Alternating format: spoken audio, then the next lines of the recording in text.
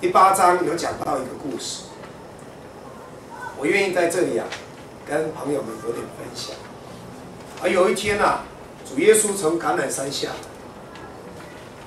有一班的人叫做法利赛人和经学家。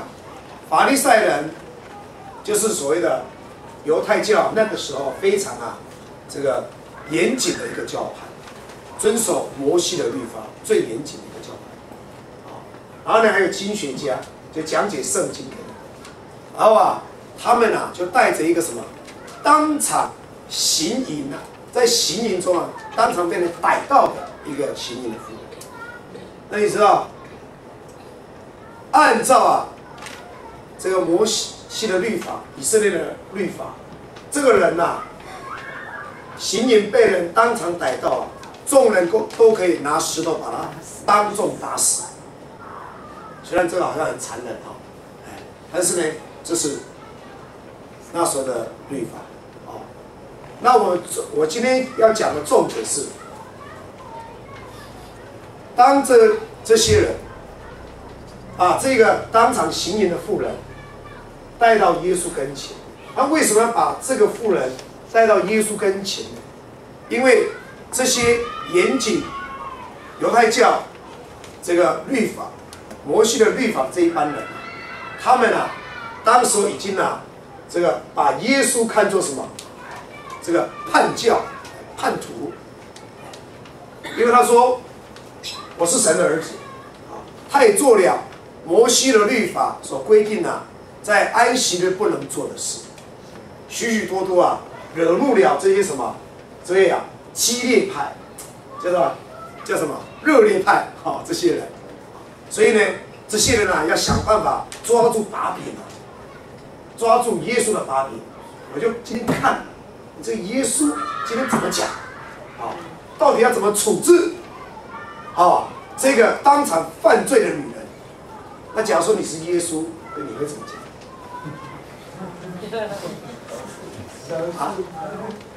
你凭什么饶恕他？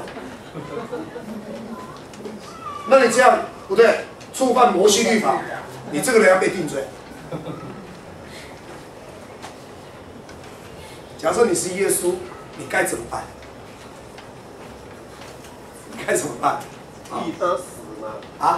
替他死吗？替他死！哇，伟大，真好。但是主耶稣这个时候听到这些，他立刻弯下腰来在地上写字。然后呢，那些犹太人一直要激他。你看这个人怎么办？你看这个女人怎么处置？主耶稣后来也不慌不忙，他说了一句话，你绝对想不到他会说这句话。他说什么？你们在座的众人，你们中间谁没有罪，谁就可以用石头先来扎这个女人。结果发生什么事？从老的到少的，谁没有罪？大家都。假如说亲爱朋友当时在那里，你敢不敢说你没有罪？不敢。结果从老的到小的一个个离开，为什么从老的？老的犯罪多一点。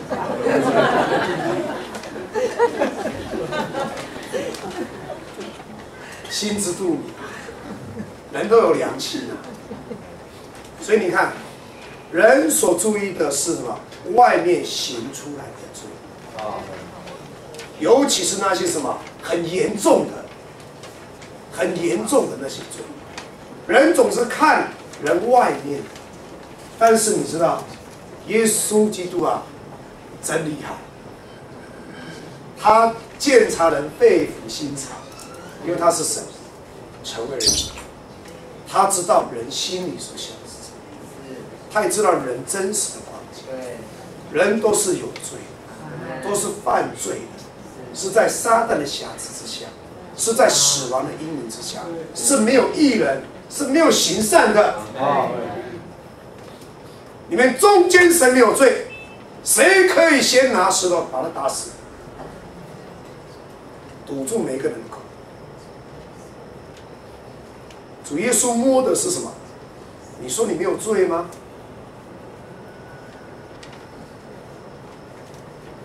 众人都犯了罪，亏去了神的荣耀，人都不能逃避在神面前的审判。或许你可以躲得过人的眼目，或许你能躲得过，你可以借着用你的善心，用你的所有一切好心，但是我们能躲过神的鉴察吗？神是光，在神面前，众人是敞露无遗，不能逃避神的面。哦，但是感谢主，明白。我们不要把你们说的好像很绝望好。感谢主，确实一面来说，我们人是对自己其实是绝望，我们不能救自己，我们真的生在罪中，死在罪中，无法救拔。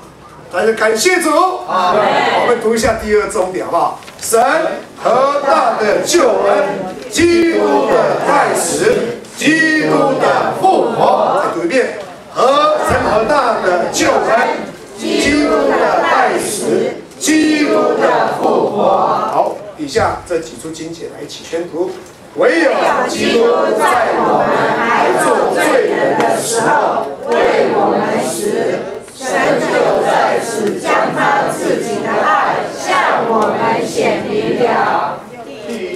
就是基督照圣经所说，为我们的罪死了，而且埋葬了，又照圣经所说，第3天复活了。因为我们做仇敌的时候，且借着神儿子的死，而与神和好。既已和好，就更要在他的生命里得救了，叫他们的眼睛得开，从黑暗转入光中，从撒旦权下转向神，又因信入我，得蒙赦罪，并在一切圣别的人中得着基业。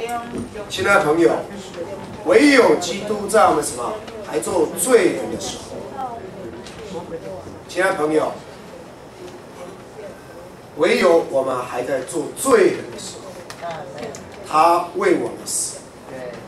然后呢，当我们还做神仇敌的时候，他也为我们死。我们在神面前不仅是罪人，而且是神的仇敌。为什么？因为人犯了罪，就成为什么？撒旦的儿女。罪就是撒旦的化身。所以人一犯了罪，就与罪就是撒旦合一。人犯罪的结果，不仅是亚当的后代，而且成为撒旦的儿女。撒旦成了神的仇敌，他本是神所造的一个天使，他因为骄傲，所以呢背叛神，在他身上行了审判，他处处与神作对，成了神的仇敌。所以对不起，每一个人都成为什么？跟撒旦一样是神的仇敌，是不是啊？我们常常顶撞神，不要神。听见耶稣，我不需要，我做好就好了，我不需要其他宗教，一切宗教都劝人为善了。你知道吗？